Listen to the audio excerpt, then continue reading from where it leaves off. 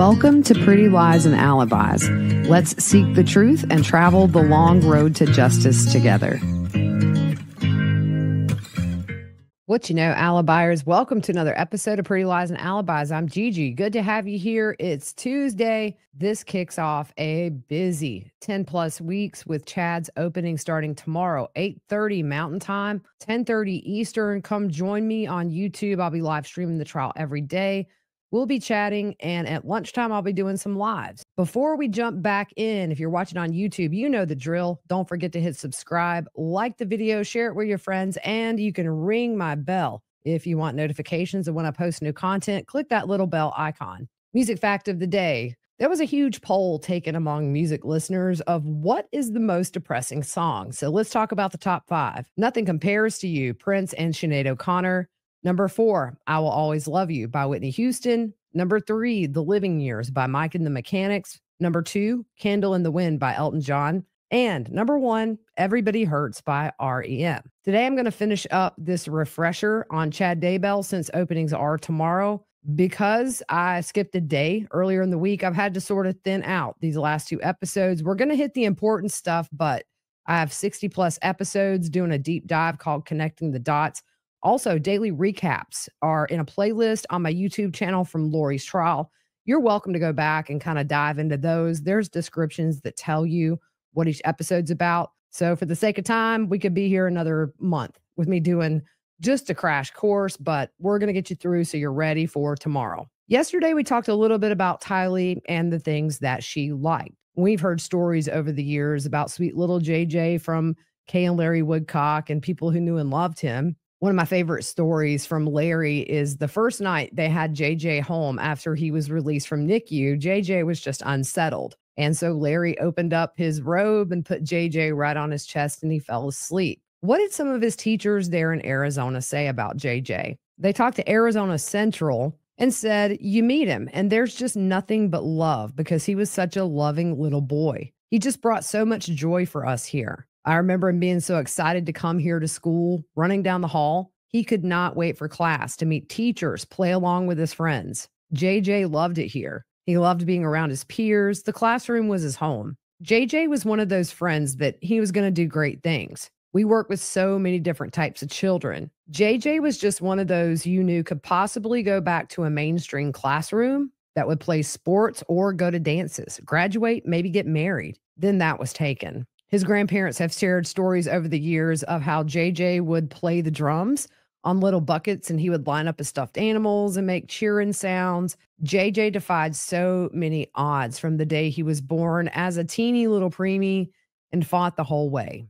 And so my heart goes out to everybody who knew and loved JJ that has to relive all of this over again, but one step closer to closing out this judicial process there in Idaho. Let's do it. We're going to jump back in. One thing at trial they showed as far as after they found the kids' bodies, where Tylee's remains were found. Some of the photos were so graphic with her, they were only shown to the jury, but they did show a photo of a necklace that was found in the fire pit and a charm that was found near the fire pit where her remains were found. And then they show a photo of Tylee wearing that very same necklace. On September 14th, JJ is pictured at Bear World in Rexburg. It's actually a 40-second video that has Alex, Lori, and JJ in it. Lori texts Alex saying she's going to pick up JJ's medication, which she doesn't. And Alex mentions to Zulema in a text that Lori fell asleep with JJ. September 17th at 3:15 p.m., JJ is recorded on a neighbor's Ring cam playing outside with a neighbor's kid. When Kay Woodcock saw this video, it concerned her.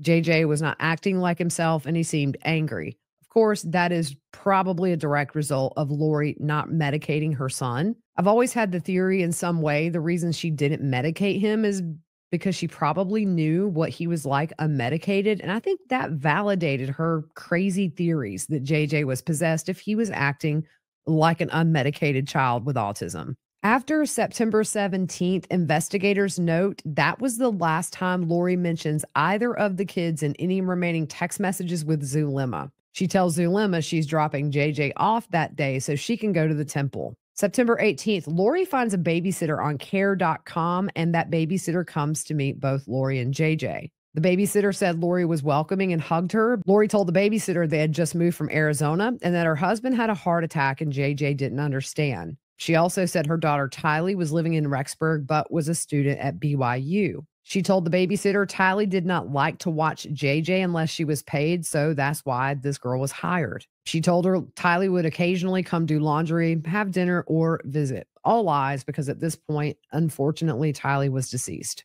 On this same day, Chad obtains a burner phone. September 19th, the babysitter comes to watch JJ. Lori tells her she is waiting for her brother to come go with her to the Idaho Falls airport. She also mentions that if she were to be late, she could give JJ his medication right before bed because it works fast and it makes him tired. She also tells the babysitter she would give JJ his medication when he was extra tough, just to have him go to bed early. The babysitter said while Lori was gone, JJ had a meltdown, and when Lori returns, Lori showed JJ what the babysitter said was an overwhelming amount of love. That same day, Melanie Gibb and her boyfriend David Warwick visit Lori in Rexburg, and they stay until the 23rd and stay with her at the townhomes. Gibb said Lori never mentioned Tylee, only to say she was attending BYU. Gibb said shortly after her arrival, Lori said that JJ had turned into a zombie and pointed out behaviors that Lori said was odd, like him sitting still to watch TV. She said that JJ claimed he loved Satan and he had an increased vocabulary.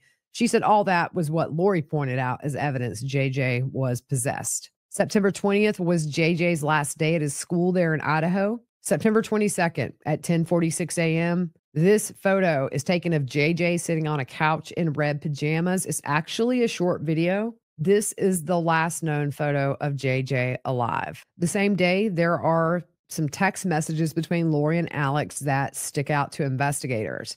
At 8:55 a.m., Lori texts Alex, "Hey, bub, go to LDS.org and watch the new Book of Mormon video. So good. Looks like you will appear in episode 2. P.S. Do you have eggs?" Now, investigators point out eggs is the street name for either Valium or Xanax. Alex responds, "I'm open. How about you?" Lori says, "Me too."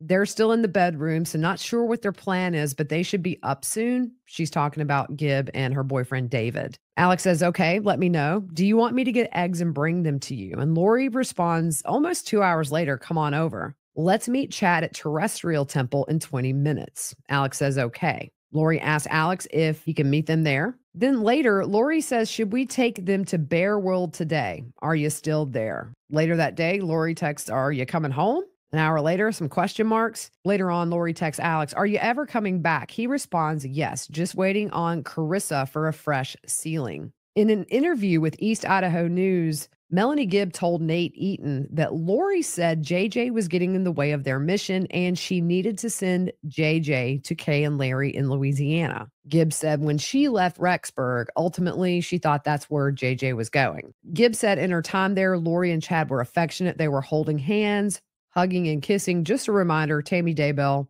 very much alive and well at this point. Gibb said when she was there, JJ would either be in the family room or outside. By the way, yesterday I reposted a video on YouTube of a live I did on July 30th of last year. I was in Rexburg for Lori's sentencing. I made the drive from the townhomes to Chad Daybell's property just to show the distance. That's on my YouTube if you want to check that out. September 22nd, David Warwick, the boyfriend of Melanie Gibb, said the night of the 22nd, they were doing a podcast in the kitchen. It was him, Melanie Gibb, and Lori. JJ was not there. His understanding was he was staying with Alex. Now, Gibb said Alex brought JJ in during the middle of that podcast, which she estimated to be between 9 and midnight. JJ was asleep. He had his head on Alex's shoulder. David Warwick said that at first glance, he thought it was a very tender moment. Investigators were talking later on, February 3rd of 2020, about this day and said, "I can tell you Lori and Alex had a strange relationship. Around the day JJ disappeared, Alex was shopping for a coat for Lori." Weird. September 23rd, sometime in the overnight hours is when we believe JJ was murdered. I 100% believe Lori had a physical hand in JJ's murder, as with Tylee. Later on at Lori's trial, it would be testified that after JJ's body was found, they did find a single hair of Lori's wrapped on some duct tape that was with JJ's body. Her defense argued they lived together. This isn't uncommon, which, is understandable. But at the same time, it was just more confirmation for me that I think Lori was there when JJ was murdered. The morning of September 23rd, so JJ at this point has already been killed, and Gibb and David were leaving. Between 8 and 9 that morning, Lori told Gibb and David that JJ was being a zombie. She said he was climbing on the shelves in the kitchen. He climbed on the upper cabinets near the ceiling and knocked a picture of Jesus off the refrigerator. David asked to see JJ, and Lori said he was so out of control, she had Alex come and get him. The two of them leave at about 9:30 to go back to wherever they're going. Gibb and David leave around 9:30 a.m. for good. 9:55, Alex's phone is pinged on Chad's property. He stays until 10:12. The pings have him on the northern edge of the property, right near that tree and pond where JJ's body would eventually be found. The next day, September 23rd, there is a picture taken of ammunition from a gun shop on Alex's phone. September 24th, Lori calls the Madison School District and unenrolls JJ. She tells JJ's school he's going to Louisiana with his grandparents and might not be home until after October. Also, the babysitter reaches out about watching JJ again. She tells this girl the same story.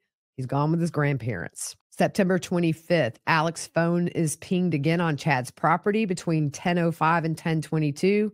At this point, it looks like Alex is in or around the house. The same day, Alex takes the Jeep to a window tinting shop and had the front windows tinted 20% and the rear 5%. This Jeep belonged to Charles Vallow, which in turn, he let Tylee drive. September 26th, Melianiece flies from Mesa, Arizona to Idaho Falls. The same day, Alex activates a burner phone in Rexburg. That phone number was connected to his Gmail account. September 28th, Alex goes to the Unified Sportsman's Club. He is practicing target shooting. Sometime in late September, the neighbor's child that JJ played with came to the townhouse to see if JJ could play. Lori tells this kid JJ's gone to Louisiana to be with his grandparents. On October 1st, 6:52 a.m., the Jeep that was driven by Alex in the attempted murder is seen on I-40 driving towards the Phoenix metro area. And get this, the rear tire is missing. This is 26 hours and 30 minutes prior to the attempt on Brandon. I have a video on YouTube, by the way, that I did. I will link in the description here that shows the way Alex had to lay in that back seat and open that rear window to try and shoot at Brandon, why it wouldn't work to have that tire on there. So check it out. It gives a good visual. There's a visual of the cell towers that Alex pinged off of in Arizona the day before Brandon is shot at. There's an outgoing call at 7:31 p.m. and then some incoming calls. Also on October 1st, Lori rents the storage locker in Rexburg. She stores a lot of really sentimental things that belong to JJ and Tylee, such as photo blankets. The unit cost about $53 a month, and it was a 10 by 10 unit. Investigators note in emails back and forth, Lori was searching for wedding dresses and other information online. This is prior to Tammy Daybell's murder. October 2nd, Brandon is shot at in Gilbert. Brandon had dropped his children off and went to the gym. And on his way back to his house, he sees the back window of a Jeep pop open and what he thinks to be a silencer come out of that back window. Then the shot rings out. He speeds away, tries to chase this Jeep, loses sight of it. 911 is called. You see a very visibly upset Brandon on that body cam footage explaining what happened. In the Gilbert document dump we got a couple of years ago, investigators talk about how after Charles's murder, Brandon was scared he was next. Also, Alex called Lori in the time frame of that shooting. Brandon had only been in this home for about a week and told officers he was in the process of getting divorced. Only a handful of friends and Melianiece knew, so how Alex came to know the address, especially before it's online, you do the math. The same day of the shooting, Lori and Chad are seen on surveillance at the storage unit at 2:25 p.m. Chad is seen pulling out that rear tire from the Jeep and rolls it into the storage unit. Lori and Chad are also seen putting the rear seat from the Jeep into that unit. As they are leaving, Chad gives her a little booty tap. They stay around 7 minutes. The same day of the shooting, Lori, Chad, and Alex search for the shooting in Gilbert. The cookies from various local news sites were deleted from their devices. October 3rd, the Jeep returns to the Idaho Falls area at some point. 2:11, Lori and Alex visit that storage unit. They stay for 4 minutes. Alex gets the rear tire and the seat from the unit and puts it back into the car. Zulema sends Alex a text asking how he's doing, and Alex says, "Wow, nice, just waiting and laughing and singing." And then he asks if she's coming up soon. October 3rd, Melianiece is interviewed by Gilbert PD about this attempt on Brandon. She brought her youngest child with her, a big red flag to the investigator. Melanie's never asked why she was being brought in. After the interview, the investigator says that his suspicions about her involvement had increased. As of now, and I don't think we'll see any additional charges in this case unless other things come to light, only Lori and Chad were criminally charged with anything having to do with the 4 murders. Alex died before he could be charged. I think with Melianiece and Gibb and Zulema, there was just a lack of digital evidence there to charge them. Or if they could have charged them, the time they would have served was so minor in relation to the value their testimony would have in ultimately securing these convictions against Lori and Chad, who were the ringleaders. I think all of us feel more people should be in jail because of this, but unfortunately, that's not the way it's played out. On October 4th, Lori gets a text from an unknown person. It was deleted, but investigators recover it. The text said, "I said it wrong. The LDS woman who is an expert in all the feast days of the Hebrews that the Lord sent me to find through a dream didn't tell me the bride had to be the first to be symbolically translated before the 144,000. She said that the marriage feast always represented to the Hebrews the first resurrection. And the Lord had told her by the Spirit it would be at Adam on Diamond, the place where it all began. The bride had to be the first one resurrected in the first resurrection before the rest of her people, the 144,000, could, because she had to cleanse for her ancestors' sins and their ancestors' sins as feminine sacrifice in order for the church of the firstborn to be born." Investigators interpreted this message would suggest this is where Lori had to go to become translated to be able to fulfill the beliefs of the church of the firstborn. Ultimately, Lori would visit Adam on Diamond October 11th, 2019, 2 days after Tammy Daybell was shot at by Alex Cox, and we're getting to that here soon. On October 4th, Tammy Daybell visits her parents in Springville, Utah. Chad, of course, said he was told by Tammy's dead ancestors that she needed to go. Chad told Zulema Tammy would die on this trip in a car wreck, but when she didn't die, she became a zombie. Her sister, Samantha, said on Dateline when she learned Tammy was coming alone, that was odd to her. Also, the same day, October 4th, Chad and Lori text. Chad says, "Thank you for sending me that paragraph, beautiful Lily. I'm eager to see you soon. Trying to hasten her departure. I love you endlessly." There were lips, heart, and a fire emoji. The next day, October 5th, from Chad to Lori at 3:25 a.m. "Hello, sweet angel. Big news about Tammy. Please let me know if you're awake and can talk. I love you," with a heart and lips emoji. The short version is that she's been switched. Tammy is in limbo. A level 3 demonic entity named Viola is in her body. It happened about 10 p.m. and was done by Tammy's sister, who I always knew was a 3 dark, but it turns out she's a multiple creation. Viola has been attached for about a year to my niece. He goes on to say this is a 12-year-old. He says, "I've connected with Tammy in limbo and she's very frustrated and upset. She wants Viola removed as soon as possible. Viola seems to be similar to Penelope. The personality differences from Tammy should be evident quickly. Please seek a confirmation on this, but I've now checked 3 times since I got home and get more affirmative answers each time. Not fully sure of the timing for removal, but once her actions verify the differences, I don't want to wait." If you remember before, Lori was starting to put that pressure on Chad to get rid of Tammy, essentially saying she was done with Chad and he could come back when things were different. During that last visit with her parents, Tammy's dad said she was healthy. She was dancing in the living room and talking about taking Zumba and clogging classes. October 8th, this is the day before Tammy was shot at. Chad only communicated with Alex on that burner phone. Chad's phone was pinged at the townhomes around 1:20 p.m. and stayed for about an hour. The same day, Lori, who doesn't like to be around when things go down, she takes an Allegiant flight from Idaho Falls to Phoenix at 9:58 a.m. and uses the name Lori Ryan. Alex searches for a Grendel 6.5 drop from 100 to 300 yards. Now, at Lori's trial, prosecutor Lindsay Blake asked the witness,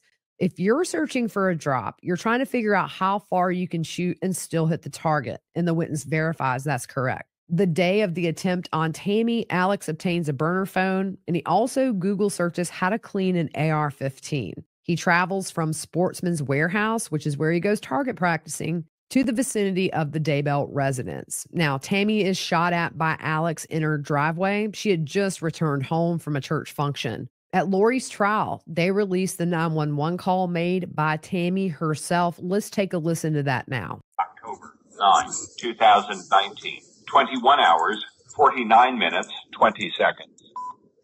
Fremont County Sheriff's Office. Hi, I need to report something. Okay, go ahead.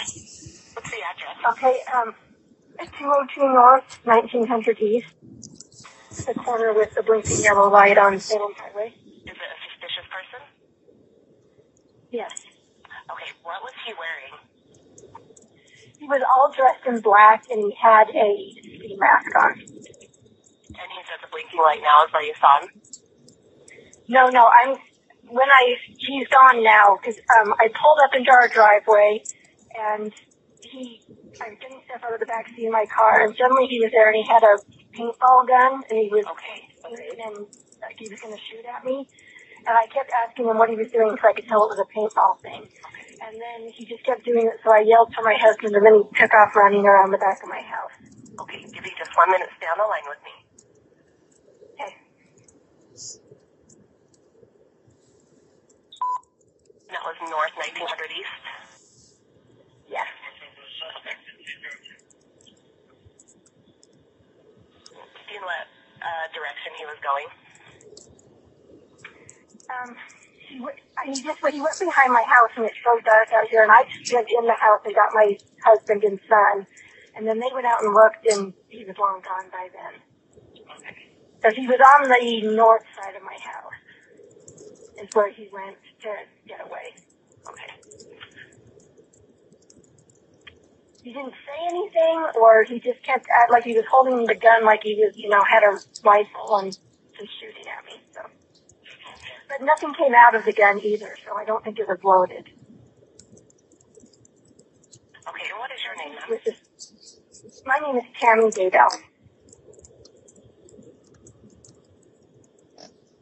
Okay, I will pass your information on to my deputies.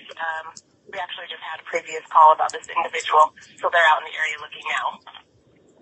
Okay, yeah, I think it was my son-in-law who lives diagonal from us that called you guys already. Oh, so okay. I just wanted to make sure it got reported. So. Let's see. And what's your son-in-law's name? Joseph Murray. Okay, yep, it was him. Okay. So, all right, I have a deputy that will be out at your home here shortly. Okay, thank you.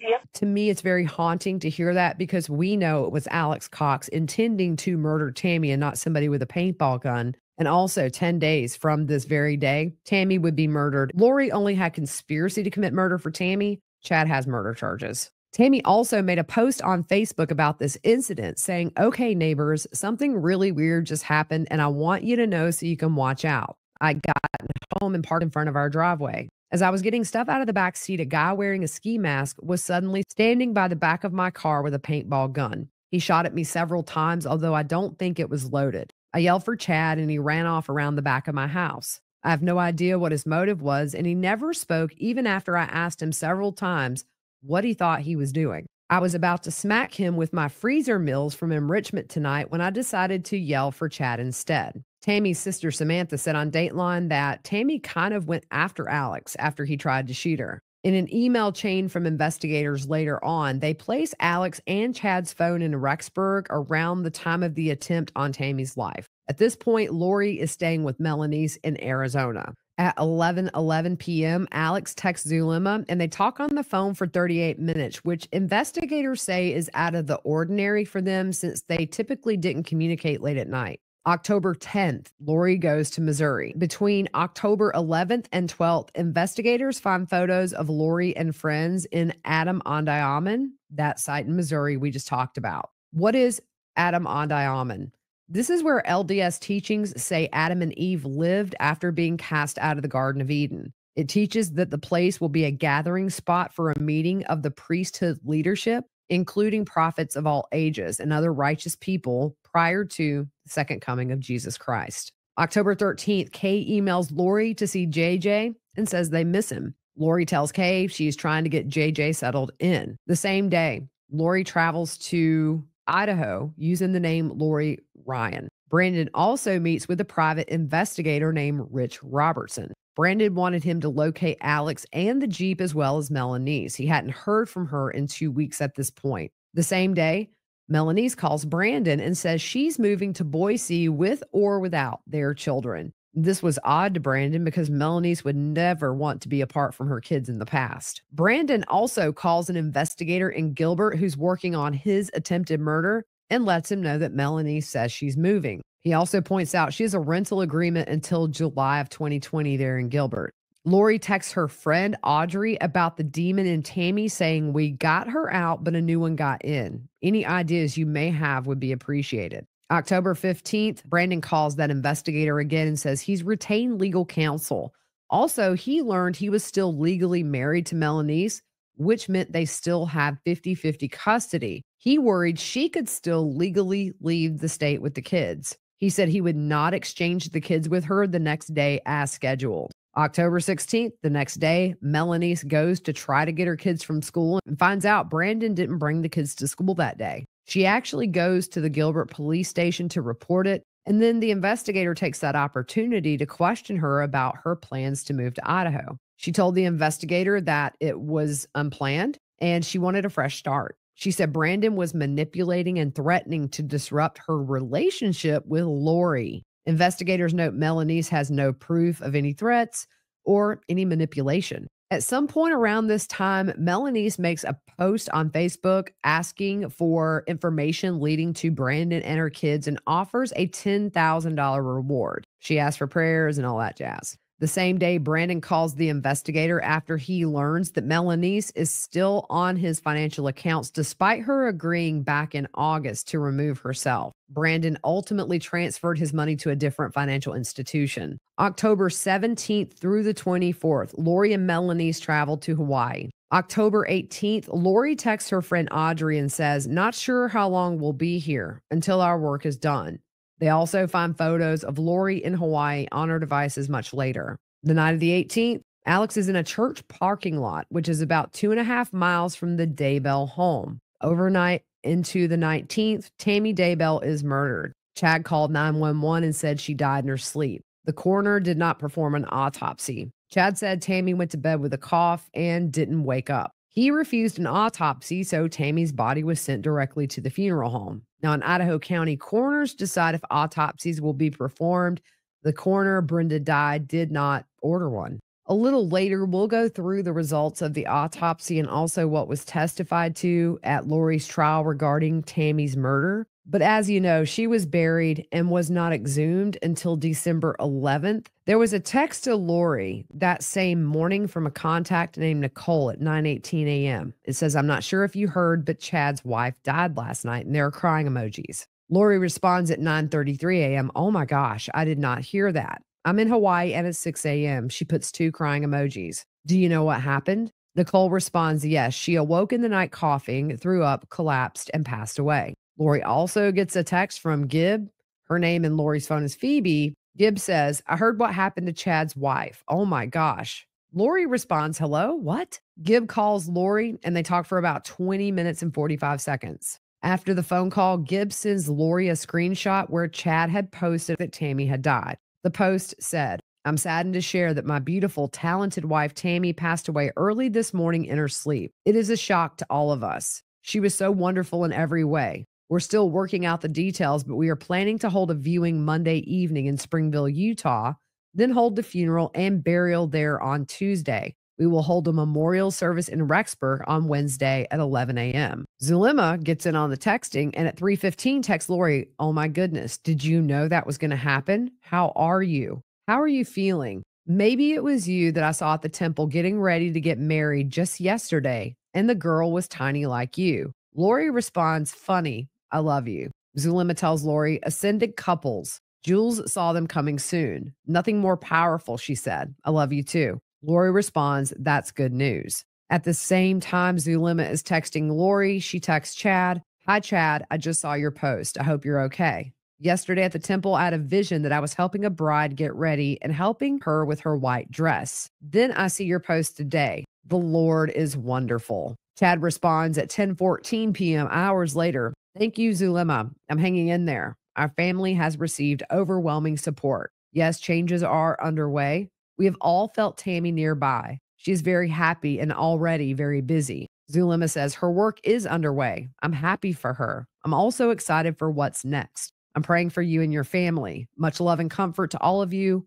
I hope to see you soon. The same day, Tylee's friend texts her and says she misses her and has been thinking about her. The friend receives a text from Tylee's phone 6 days later on the 25th of October saying, hi, miss you guys too. Love ya. Later on, a neighbor of the Daybells told investigators the bonfire pit in their yard was hardly ever used, but she noticed after Tammy's murder, there were more frequent bonfires. October 20th, there's a ticket from Phoenix to Idaho booked. On October 20th, Chad calls a hotel, which I think was to book rooms for Tammy's funeral. October 21st, there's a viewing for Tammy Daybell. We learned on Dateline that her sister Samantha fixed her hair for the viewing. On October 22nd, Tammy Daybell is buried. Chad pays for 4 rooms at the Holiday Inn Express in Springville, Utah. At the funeral, Tammy's sister Samantha told Dateline that she felt like Chad was avoiding her. Also, on the 22nd, the divorce between Melianiece and Brandon is finalized, but she is still the beneficiary on his life insurance policy.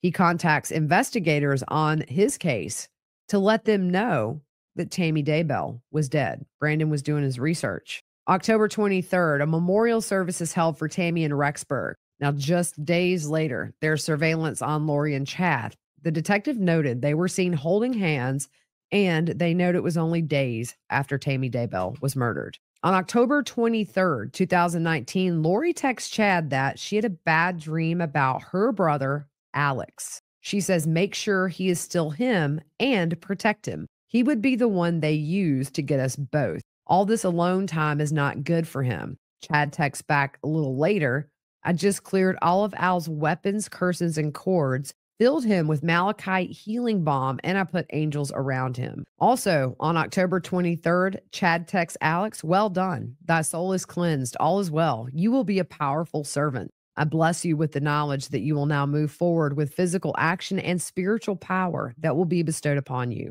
The same day, Lori travels from Phoenix to Idaho. October 27th, Kay emails Detective Moffitt, who is investigating Charles's murder in Arizona. Please contact me ASAP. We are hearing there are numerous things happening that have bearing on Charles's murder. The 28th, the next day, Kay emails Detective Moffitt and says, Chad Daybell, cult leader whom Charles suspected Lori was having an affair. Just so happened his wife passed away in her sleep October 19th in Salem, Idaho. I'll send her obits shortly. How odd is that?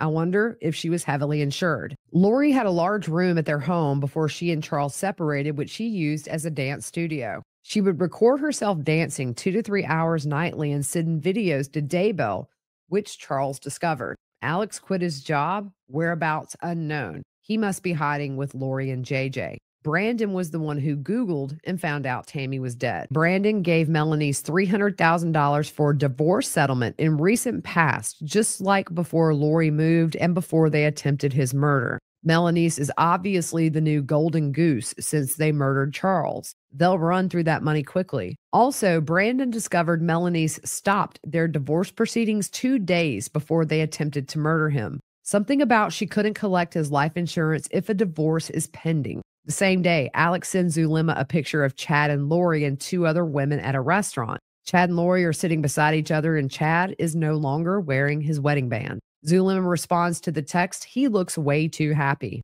Alex says he escaped the warden, so it's all downhill from here. Zulema says, he's a happy man. Look at that smile. Alex says he's a little giddy. Zulema responds, that's so cute. The same day, Alex and Chad go to the storage unit together.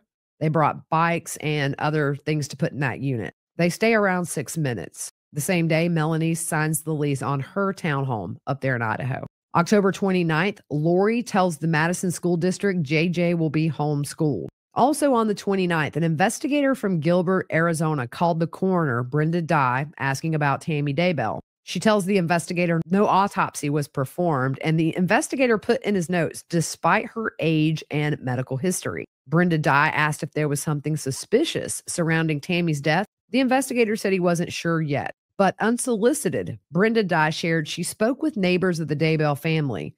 They referred to the Daybells as extremely religious, and there were recent reports of people meeting to plan for a doomsday event. October 30th, Melanie Gibb texts Lori, "Call me, it's important." Also, Brandon is still in hiding with his kids at this point. And on Halloween, October 31st, Melianiece and Alex move her belongings from the home she shared with Brandon and their kids. She left a bunch of kids' items on the sidewalk. Private investigator Rich Robertson took photos of the U-Haul in the driveway as well as the discarded items there on the curb. He told Inside Edition it was all kid stuff. It was clothing, blankets, toys, mattresses, bedding materials.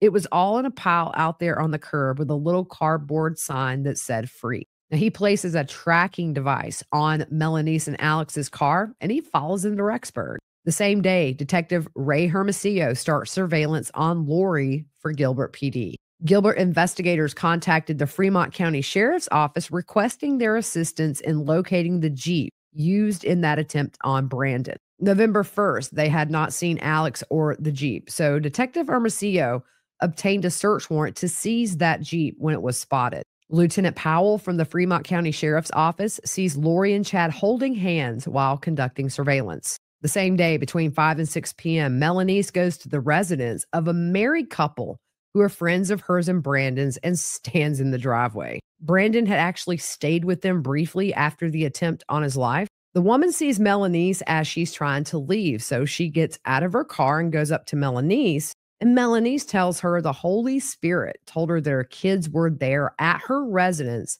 and she was there to collect them. The woman tells her, "Your kids aren't here." She invites her into the home and she also tells her husband, Melianiece is here. When Melianiece came inside, she was asking for her kids and then repeated that the Holy Spirit told her where to find her kids. Melianiece tells the couple that Brandon was involved in dark things but didn't elaborate further. The couple kept telling Melianiece, like, "Your kids aren't here." The man says Melianiece threatened them, saying something to the effect of if they knew what was good for them, they would tell her where her kids were. Eventually, Melianiece leaves the house, but she sits in a white Kia SUV parked out front. She sat there for around 20 minutes, and the woman approached the car to talk to Melianiece. Who does she see in the driver's seat? Alex. He doesn't acknowledge her at all, by the way. She told investigators she had never seen Melianiece act this way, and it was really worrying to her. Ultimately, Alex and Melianiece drive off, but they come back a short time later and stopped just a few homes down from these people's house. Melianiece gets out of the car and stares at their house for a few minutes before getting back in the car and driving away. Y'all, I'd have freaked out. I'd have been throwing some holy water on her or something. But again, the car returned and parked for a bit and then drove away. The man said he was concerned for his family due to the way Melianiece was acting, but didn't contact police because they didn't want to get involved. Also, on this date, Lori and Chad fly from Salt Lake City to Kauai. They stay at the Kauai Beach Resort. On November 4th, Melianiece and Alex arrive in Rexburg. November 4th, Lori and Chad have a marriage license appointment. Police spot the Jeep in the parking lot of the townhomes and it was impounded. The VIN number displayed on the dashboard was concealed.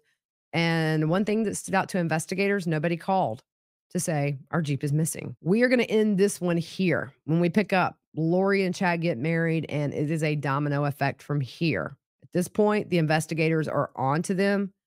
Not so much about JJ and Tylee at this point, but things are starting to look suspicious between Charles and Tammy's murders and the attempt on Brandon. Hope you guys have a good rest of your afternoon. We'll see you soon.